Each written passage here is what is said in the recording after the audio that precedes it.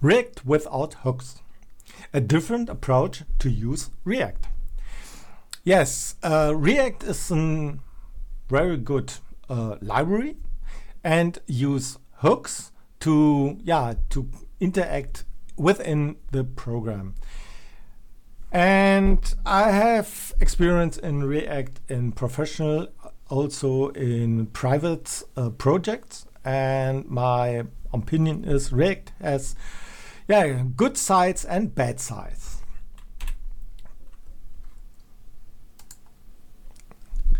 What is the advantage of React? Yeah, React has advantages. And one of the advantages is the JSX and TSX are great. That means that I can embed HTML code in my source code.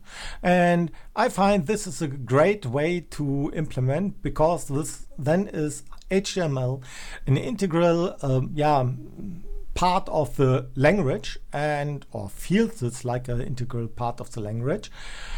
And it makes sense that you have integrated in JavaScript or TypeScript. Yes, and the second what I really good find is rendering is fast. I have not see a lag or something that I say, okay, it's wrong, it's too slow or so. Maybe the application was not so big that I have a struggle with that, but in my point of view is fast enough. Yes, what is the disadvantage of React? Yeah, React has disadvantages in my point of view, and then emphasize my point of view. The data scope is inside the function element. That means set state and use effects. Set state. I emphasize set state. Set states, the living time of set states, the data in this definition is inside the living side of the function, or the environment of the function. The function has an internal environment, and when this function are rendered, then has we a link to this function and the state within. And when we new render and we create a new function, then we must use a new set state. When we only rendered without a new function, the functions already exist on the display, then it's okay, then you can use set state. But we have a problem with this. The complex implementation when you have side effects. When you have side effects, that means, for example, imagine you have a tab, 2 pages, one page A, page B.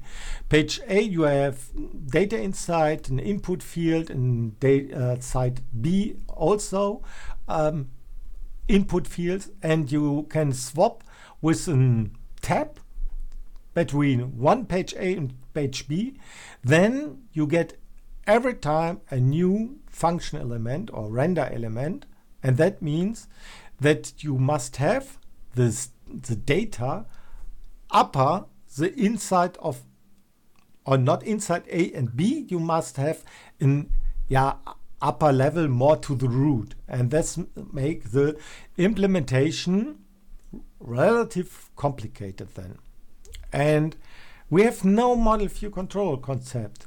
We have no model what we can create an abstract view on the application view. We have it. This is the render function, and the control. Yes, use effect. It's a part of it, but it's really good. In my point of view, this is not the best solution.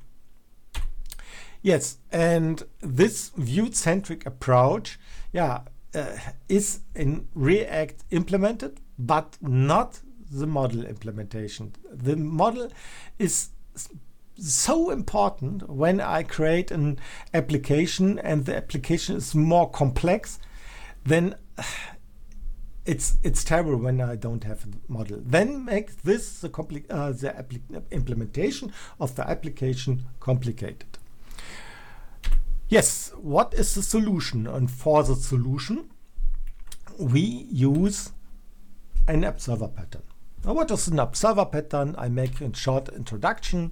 We have a subject. The subject contains data X, and we have methods to change the data within the subject.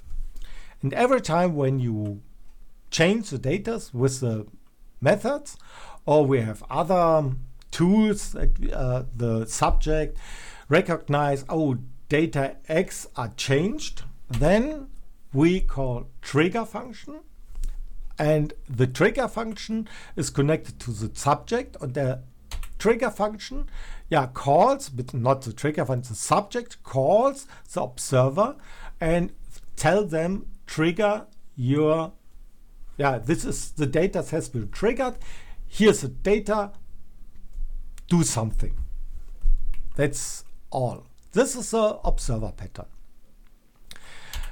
And I use here in my implementation, or in my, what I think it's a good library is here a Mobix library. Mobix is an observer pattern. It exists also different other libraries, but Mobix is quite simple in my point of view, and it helps, but easy to use. This is, in this case, very important. I don't need a complicated library. Maybe when you have other observer patterns that are more complex, and your subject is and the trigger is more difficult to dependent on something, then maybe you use another library. But in this case, here is Mobix a good solution.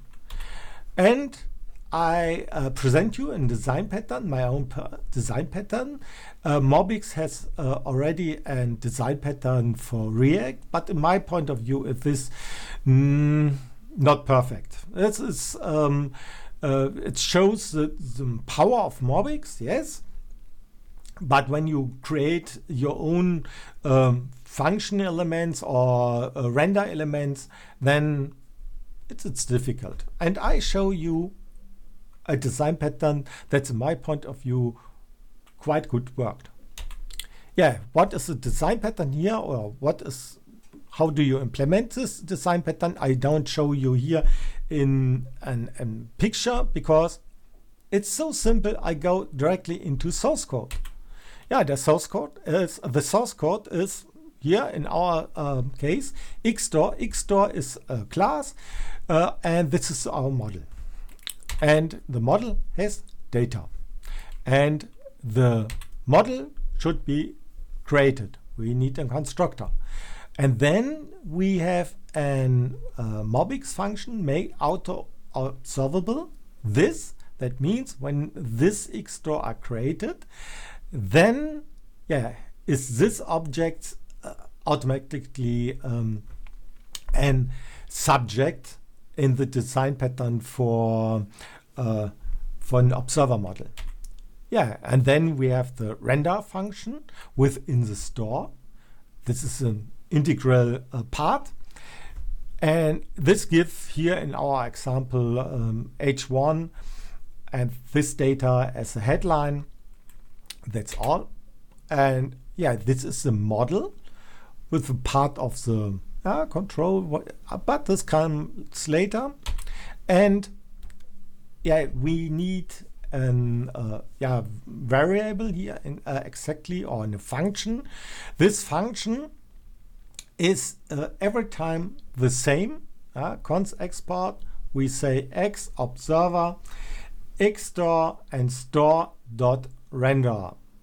That means the xstore is the data, and when we define here the data, we can in HTML use the x in the future. And this will I show you how can we use it. We can use here an RStore as an other model. The model has an Xstore, a link to Xstore, an instance of xstore. I create a constructor. I have a render function. I say xstore, store is this store, xstore, and that's all. When I call a store, then and the render function, I create here in h1 this data, everything what was in xstore. Yeah, and I have a line when I wish a observable store renderer. That's all. Then I can use a for the to display the a store. Yeah, and then we go to the control. The control, we have a button store, and yeah, the button has an action, a label. What is the content? Go, save, and so on, and the action. Here, initialize with the empty action or empty function. We have our constructor. We render this. We have a return, and we say button on click this action and this label, and this described our view on the button store. I have added here a const button observer, exactly the same store, and store.renderer. And how we can use it? We can use like this: BS is new button store, BS action, and then we can put everything. I have 3 dots. You can imagine logging and so on. Every other action, and then I say button store BS button, and that's all. So we make here and repeat, and deep breath and repeat. Where's the model, view, and the control? I have to tell you model, view, control, and I am explain this again. Model. A model is everything what you see here in green. The class button store with the label and the constructor, but not the make auto observable, and the all getter, setter, and methods that are more business function methods, REST calls, and so on. This is in part more from model. We have our view part. The view part you see below export const button and the store.renderer and the renderer function itself, except with on click with this action. And yeah, this describes the view of your model. And we have our control action, the make observable, this action in on click, and the observer function to get an observable function that we use in our as HTML code like button. Here you see it on the glance, and green is the model, control, and view. It's a little bit mixed up, but it's nearly good, or in my point of view, you can good separate the different parts. And yeah, this is my approach how I would like to implement applications in React without hooks. In the next video, I will show you a real-world example and how you set up a new project and implement the simple web application. And this will be available on GitHub.